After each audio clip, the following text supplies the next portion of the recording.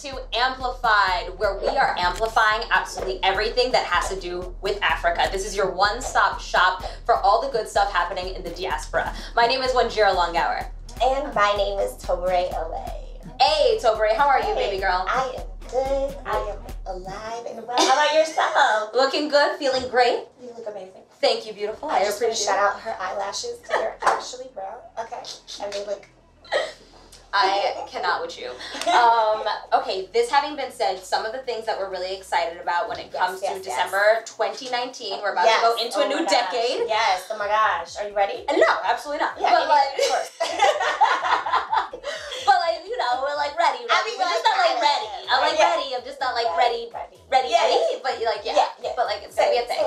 I'm excited. One thing that I'm totally excited about, because diasporans who are of African or Caribbean descent, etc., love to go back home. We love it, like, right? And I think it's like so much fun. I mean, all my friends come back and they're like, "Oh my God, you should have been there." And I'm like, "I can't go," but it's fine. It's fine. No change. You're gonna get there. Yeah, you're gonna get there. I'm excited for it. I'm excited for it. So, tell me about some of the hotspots. I know you're Nigerian. Yes. Tell me about some of the hotspots in Nigeria. Like, where do I want to be this December 2019 if I'm going to go to Nigeria or West Africa? Yeah, so I haven't been back in 20 years, but we'll talk about that later. But I did ask my friends, and I did my own research just for you guys. So I'm going to say 5 things you can do in Nigeria while you're there in December. I'm starting with the Calabar Carnival. It's basically a festival that celebrates Nigerian culture. Enjoy the beaches. There's a lot of beaches there. Well, I mean, Lagos is a port city. Right? Yeah, so I know one of the popular beaches there is Calabar Beach. Okay. So there, it's very trendy there. There's like horseback riding on the beaches. Oh, yeah. There's like scuba diving. Like, it's all kinds of things to do on the beach. We have tours. Like, you can take a tour around Nigeria. Particularly probably Lagos or like a place like Abuja, something like that. You can do a lot of tourist things like visit recreational centers, museums, restaurants. I mean, come on. The way to my heart is my belly, so you know what I'm saying? Go eat good. And for me, I think the most important thing about the holidays is giving back. So think about volunteering while you're in Nigeria. Where can you share some love and some joy in the good place of Nigeria? Yeah, I totally love that. So if I want to get like the most severe, the most serious of jollof rice, where am I going? Severe. You go to your grandma's house. Definitely. All right, that's a very good answer. I have to say, when it comes to Kenya, there's so many hotspots. I mean, Nakuru is the fastest growing city in Africa, so it's got a bunch of stuff happen.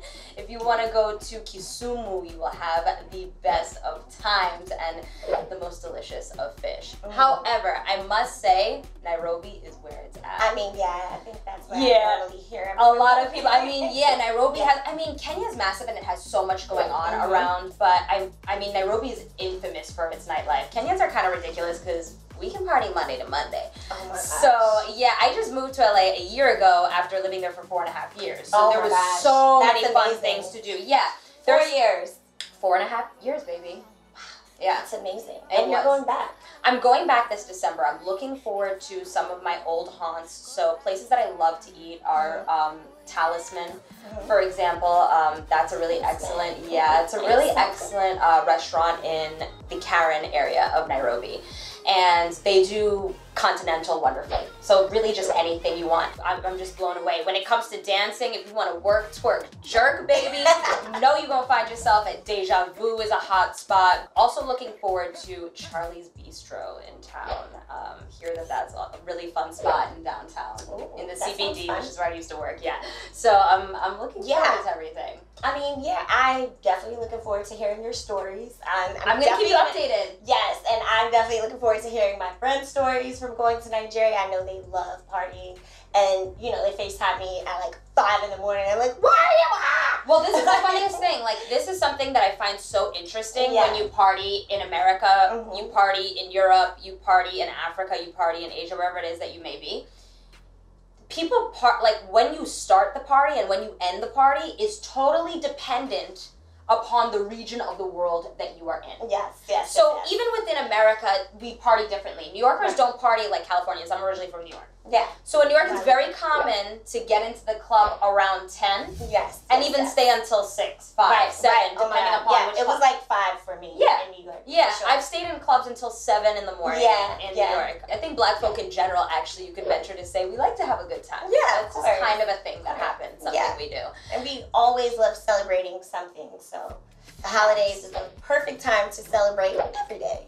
So that said, like, tell us what it was like now, the cultural shock, the cultural experience that you had. Because I know for me it was interesting when I was a kid and I went to Kenya for the first time. So what was it like coming to America for the first time and assimilating? I mean, for me, just being in Nigeria, obviously, at a young age, that's really all I knew.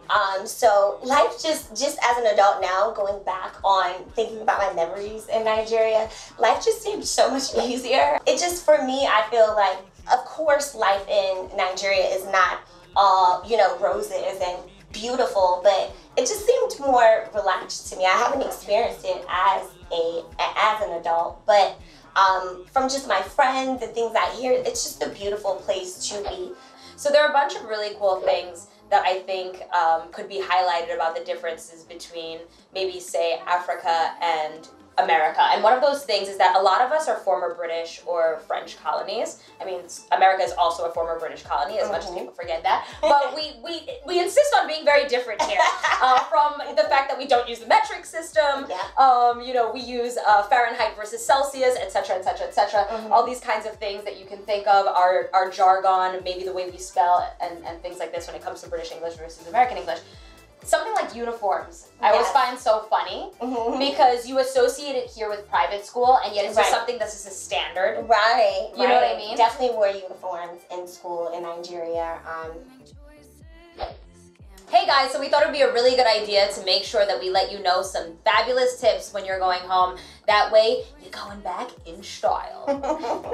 This having been said, I'll start with this. It's very important to stay alert and be vigilant. At the end of the day, we live in a crazy world. Know where you're going and who you're going with. Yes, for sure. And another tip to add to that is always carry a form of ID with you. Wherever you're going, I think that's just an important thing to do anywhere. Definitely, especially as adults, right? Yeah, exactly. Another thing that's important, bring chooms. It's expensive. You're going to need money when you're in these places. Don't think that you're going to go to Africa and it's going to be cheap or it's going to be free.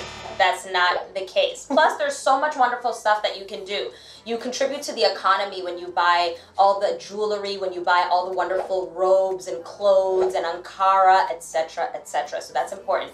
Keep that in mind so you definitely do cop some stuff. Also keep in mind though, at the marketplace, they can smell a foreigner from way over yonder. So make sure that you are paying attention to your money and what you're doing. Yes, and because they can kind of smell you from like a mile away, it's important you travel not by yourself, especially at night. That's very important. So, you're just being safe at all times. Moreover, remember, a lot of people are going to tell you that you need 1 million shots and 1 million medicines before you go back to Africa. It's the dark continent. It's scary. It's dangerous. It's riddled with disease.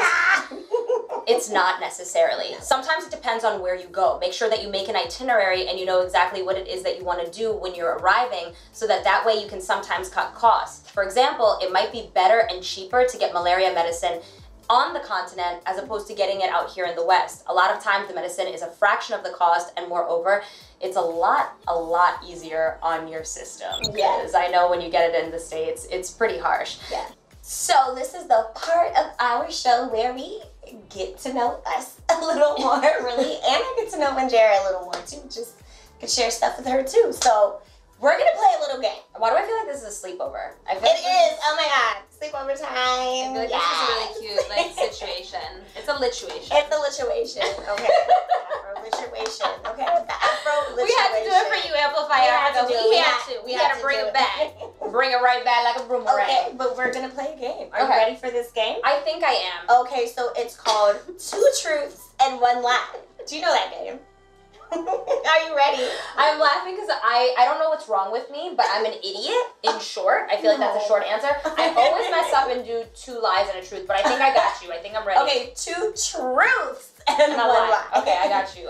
Okay, here we go. You want me to go first, or are you going to go first? I want you to go first. Okay, maybe because I am having Yeah. trouble. Please. You go first. All right. Okay. Okay. My degree's in film.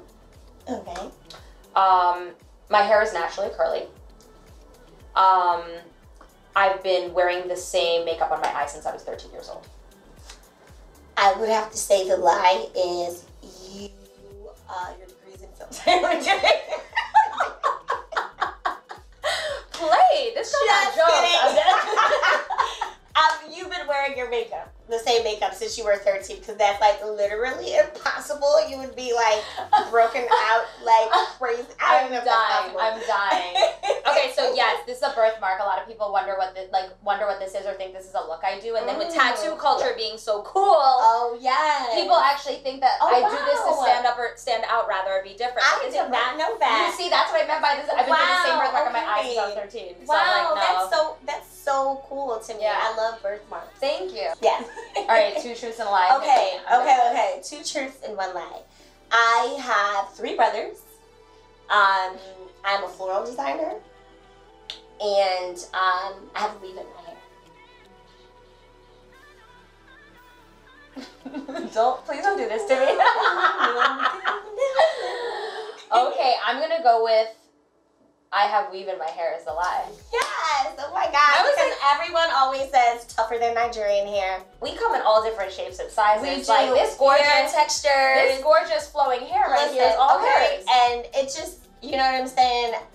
Healthy hair is beautiful good hair. Thank you so much for being with us. You're going to get more dope content here on Amplify. This has been brought to you by Amplify Africa and MeCo TV. It's your girl, Wanjiro Longhour. And I am Tobere Owe, and we'll catch you next time. Ciao. Mwah.